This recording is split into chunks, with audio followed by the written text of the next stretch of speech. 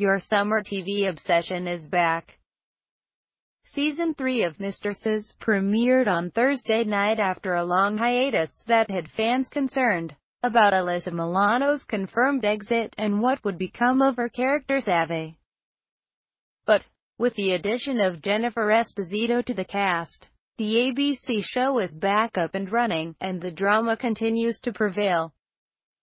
Most likely the biggest thing on viewers' minds is the relationship between Jess McCallan and Harry Brett Tucker, after their steamy hookup last season, which, might we add, took place while Joss was supposed to be marrying her fiancé, Scott. Justin Hartley.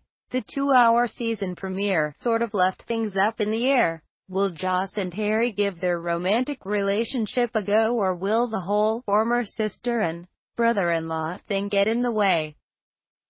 The Huffington Post sat down with McCallan and Tucker to get the scoop on what's to come for Joss Harry this season.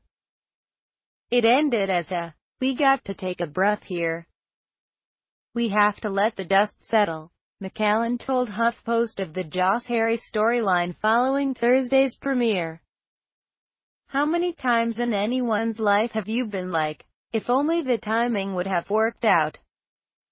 And then on top of that, their circumstances are terrible with the fact that she's in love with her brother-in-law," she added. "Everything is wrong, so it's like, let's take a breath."